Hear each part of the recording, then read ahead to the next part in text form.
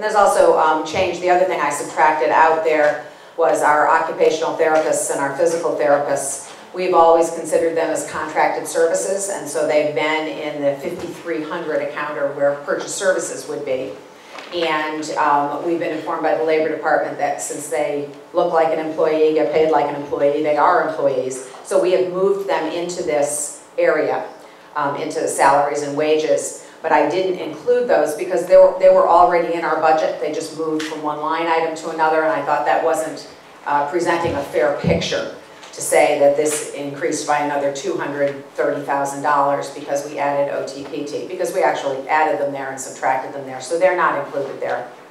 There are no reductions in employees. The percentage represent, or these numbers represent current employees. Correct. Then there are reductions in other places that reduce that teacher increase alone 2.9 right. to 1.26. Right. Okay. So, and that's not only the teacher increase right there, overall. So, and as I said, purchase services includes the magnet school tuition, all of the tuitions, and the transportation, but not only special ed transportation, it would include field trip transportation and athletic transportation and all of that, and that's 2.3. So you can see right out of the gate our obligations in terms of special education, transporting students, and paying salaries and wages is 4.75% of our current, over our current budget. And again, I'm not including everything here. These are the big areas. In discretionary new programs, that would include the board's request for all-day kindergarten, extended day, and extended year. That comes up to $286,000, and you'll see that I did not do that in all 7 schools across the board, and for all-day K. I looked at the Tier 3 schools, and I'll explain that in a moment. So that's a little over 0.5%. New staffing requests, I do have a list of partial staffing requests. It's not a huge list, and that's about 2/3% over the current year's budget. And technology, you can see, is just about 1.5% over the current year budget.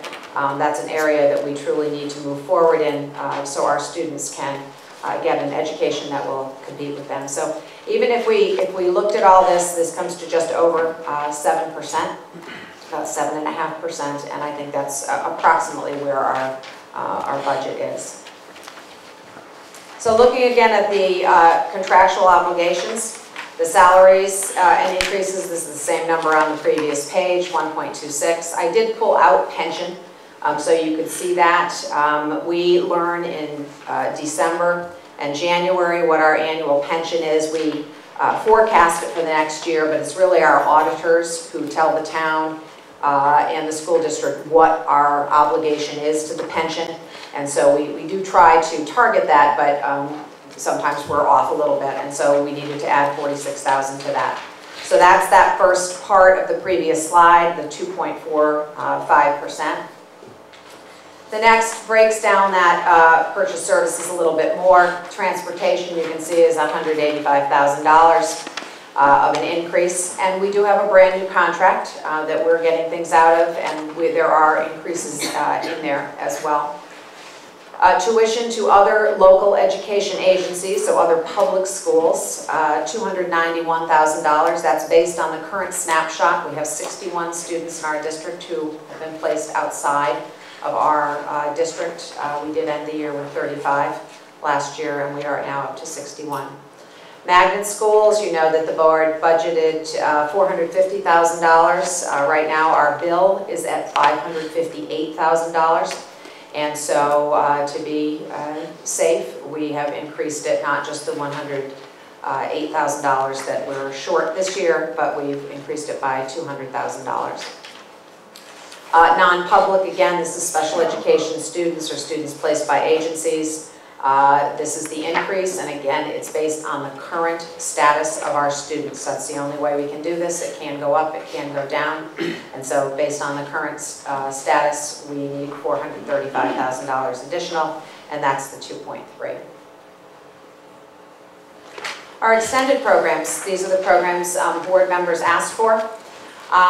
We tried to minimize the impact here, and certainly you can see that extended day program, we can do it, not a full 5-day-a-week program, but we can do it for a 20th of a %, which is true. Actually, no, that's even lower, isn't it? It is 20th of a %. If we use our current staff, both reading and special education, and flex their hours, so on Tuesday, Wednesday, and Thursday, they would come in, let's say, an hour and a quarter later, and stay an hour and a quarter later, then that would provide extra time after school for our students. So in addition to the time they're already in the building, it would provide them with opportunities for small group instruction. It would be Tier 2 instruction, and of course we use the Tiers 1, 2, and 3 quite a lot.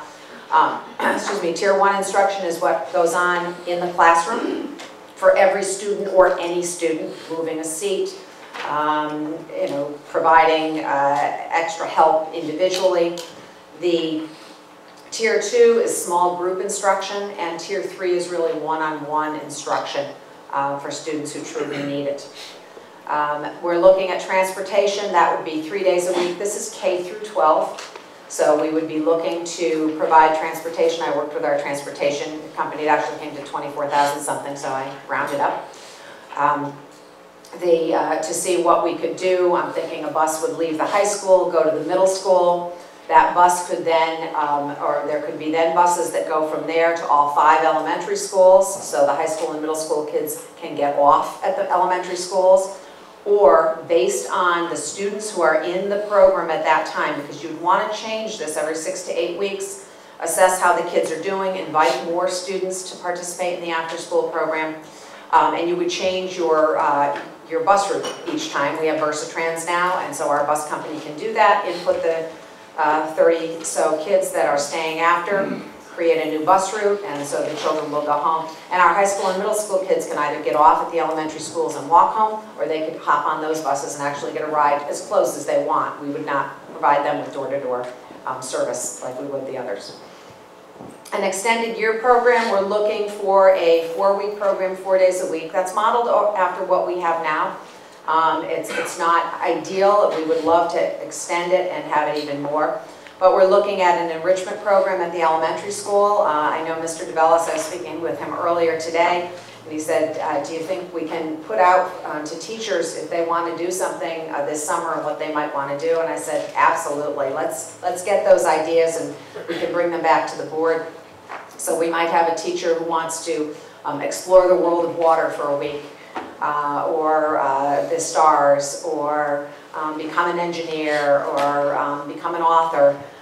So we're going to try to have opportunities for kids over the summer that they can truly extend their learning, in addition to the remediation that we would invite students to participate in.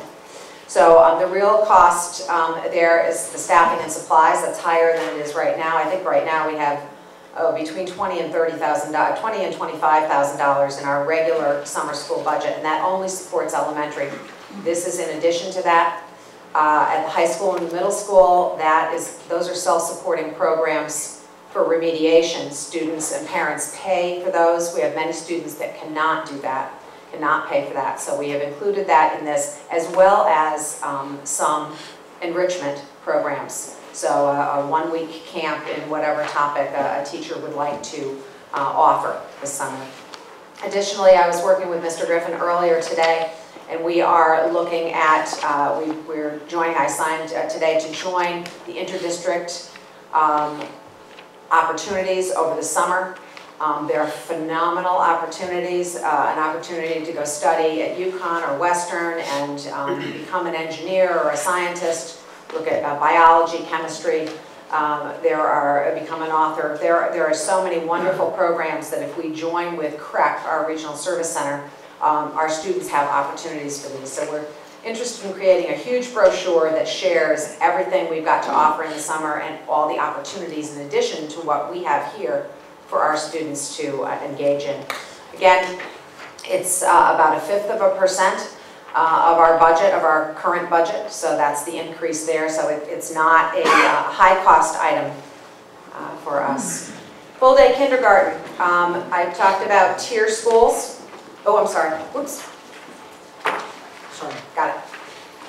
The extended day and extended year are not programs for all students. Is that right? We've actually talked about that. We would not want to prohibit students from doing that, from being there, but there would be students who would be invited. At the middle and high school, you might target some students, but it would be open to anyone who wanted to. At the high school, it's already open to anyone who wants to stay to do Novinet classes and things like that, or work with people. So it would be a teacher. There's an increase in staffing, which I'll show you in a moment, that addresses the high school issue. But no, we certainly would target students, but we would not want to keep students out either. Not target, we would invite students to participate who we really feel need that. But no one would be left out. But it's not enrichment during the school year. At least that's the program that we've been working on. I thought the board's intention was to extend learning time for all students. And this is the program that we've come up with to offer that.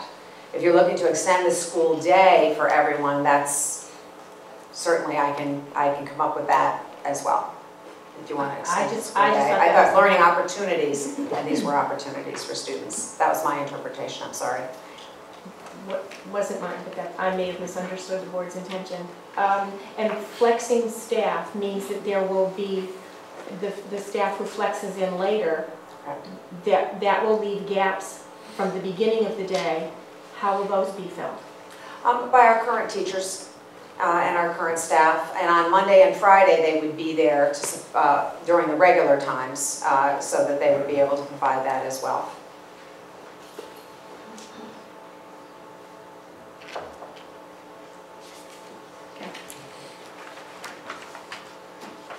So all-day kindergarten, you know, is an expensive proposition. There is not much room in any of our schools for this. We discussed that last spring a little bit.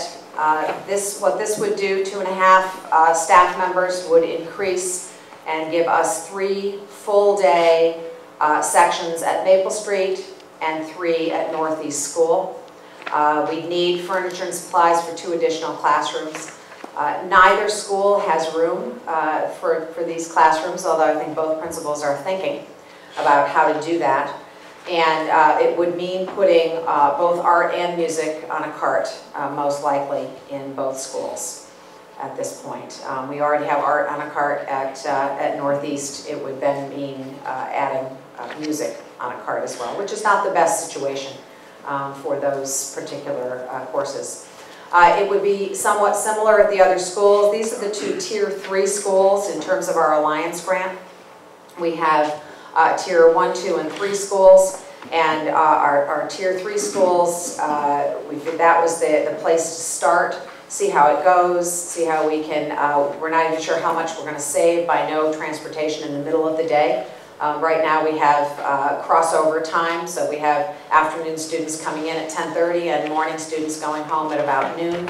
So we have 2 runs in the middle of the day.